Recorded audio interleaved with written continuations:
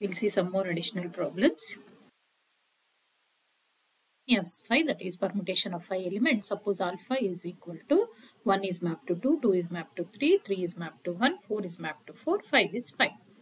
Then beta is equal to 1 to 2, 2 to 1, 3 to 5, 4 to 3 and 5 to 4. Then find out alpha beta, beta alpha, alpha square, beta inverse, alpha inverse, and show that alpha into beta whole inverse is equal to beta inverse into alpha inverse. So how do we do this is, so alpha beta is obtained by first starting from alpha. So 1 goes to 2 and 2 goes to 1. So 1 goes to 1. 2 goes to 3, 3 goes to 5. So 2 goes to 5.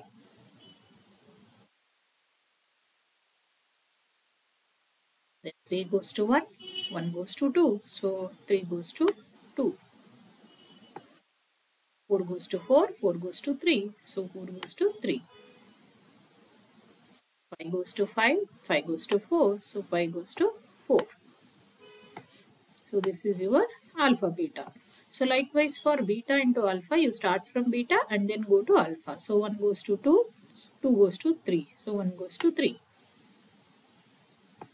2 goes to 1, 1 goes to 2. So 2 goes to 2.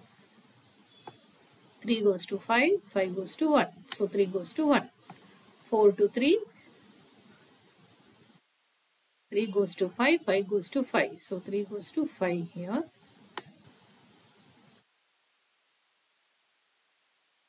4 to 3, 3 to 1, so 4 to 1, 5 to 4, 4 to 4, so 5 to 4. This is your beta into alpha. Now how to do alpha square? Alpha square is nothing but alpha into alpha. So 1 goes to 2, 2 goes to 3, so 1 goes to 3.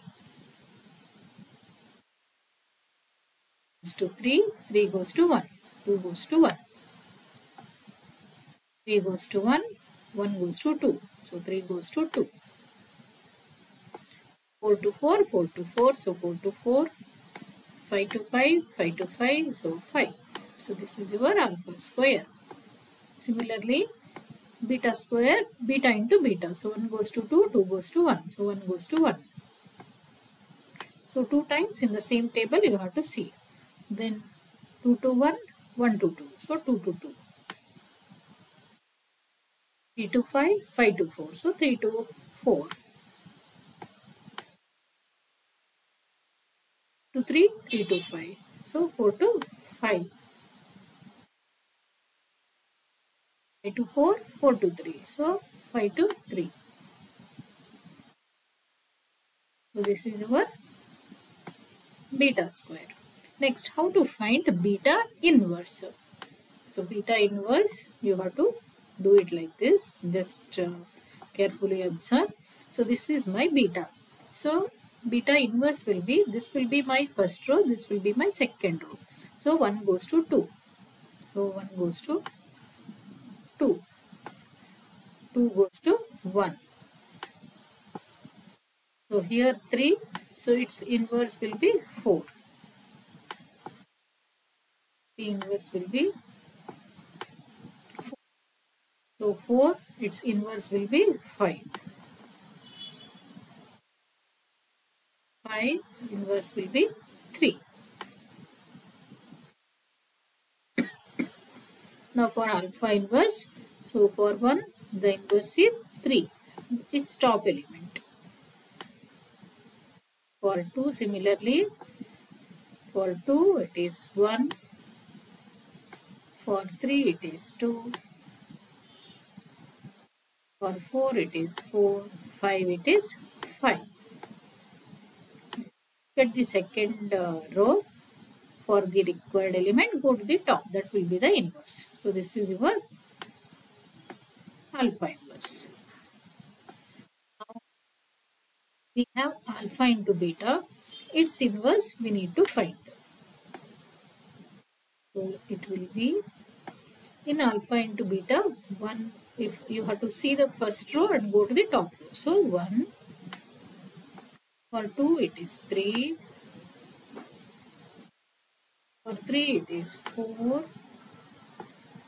4 it is 5. For 5 it is 2. So this is your alpha into beta whole inverse. This inverse. So 1 inverse is 2, 2 inverse is 3, 3 inverse is 4, 4 inverse is 5, 5 inverse is 2. Now beta inverse into alpha inverse. So this is my first entry, then this one will be my second. So it's the same way. First start from beta inverse. So 1 goes to 2, 2 goes to 1. So 1 goes to 1. Next 2 goes to 1, 1 goes to 3. So 2 goes to 3. Start from beta inverse. So 3 to 4, 4 to 4. So 3 to 4.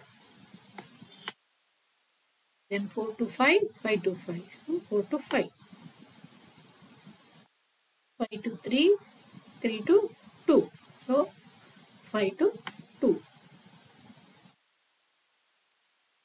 Now consider that alpha into beta whole inverse is equal to beta inverse into alpha inverse. So you can observe the second row are same. This is how we can show that they are same. Lagrange's theorem. Next, it states that if G is a group with order n, that is the number of elements in G is n, and H is a subgroup of G with order m, then m divides n. That is, the order of group divides the order of subgroup divides the order of the group.